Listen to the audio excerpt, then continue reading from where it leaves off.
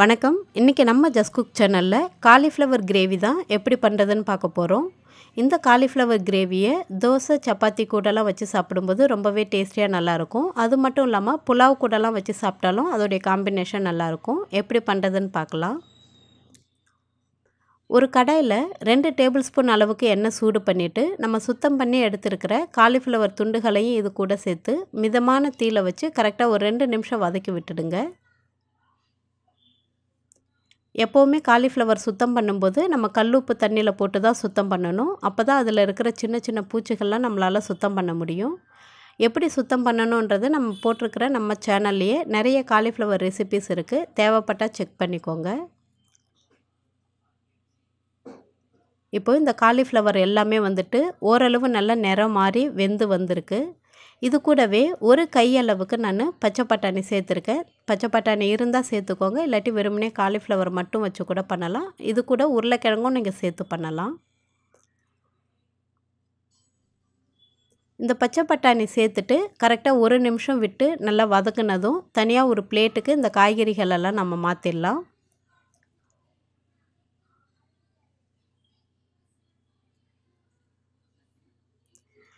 அதே கடாயில் 2 ஏலக்காய், ஒரு சின்ன துண்டு பட்டை, 1/2 டீஸ்பூன் அளவுக்கு சோம்பு, 1/2 டீஸ்பூன் அளவுக்கு ஜீரகம் சேர்த்து நல்லா பொரிய வச்சிடலாம். இது நல்லா பொரிஞ்சதும் இது கூடவே கொஞ்சமாக பெருங்காயத்தூள், மஞ்சத்தூள் சேர்த்துக்கலாம். 1 டீஸ்பூன் அளவுக்கு வெறும் மிளகாய்த்தூள், 1/2 டீஸ்பூன் அளவுக்கு கொத்தமல்லி தூள் சேர்த்து நல்லா கலந்து விட்டுடுங்க.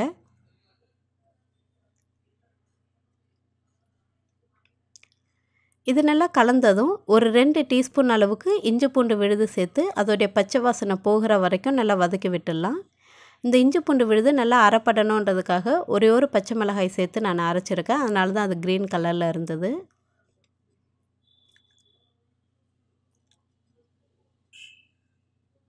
இப்போது இஞ்சி பூண்டு விழுதோடைய பச்சை வாசனை நல்லாவே போயிடுச்சு. இது கூட இப்போ நம்ம தக்காளி விழுது சேர்க்க போகிறோம். நான் இன்றைக்கி 3 தக்காளியை வெறுமனே மிக்சியில் போட்டு நல்லா அரைச்சிட்டு எடுத்திருக்கேன். இது கூடவே கொஞ்சமாக கல் உப்பு சேர்த்து நல்லா கலந்து விட்டுடலாம்.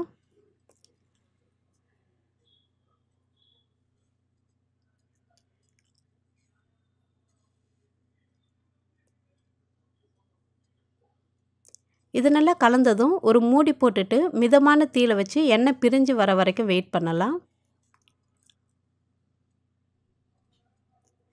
இப்போது இந்த தக்காளி, இஞ்சி பூண்டு விழுது எல்லாமே வந்துட்டு அதோடைய பச்சை வாசனை போயிட்டு நல்லா வெந்து வந்திருக்கு. எண்ணெயும் சூப்பராக நல்லா பிரிஞ்சு வந்திருக்கு. இது கூட நம்ம வதக்கி எடுத்துருக்கிற இந்த காலிஃப்ளவரையும் சேர்த்து நல்லா வதக்கி விட்டுடலாம்.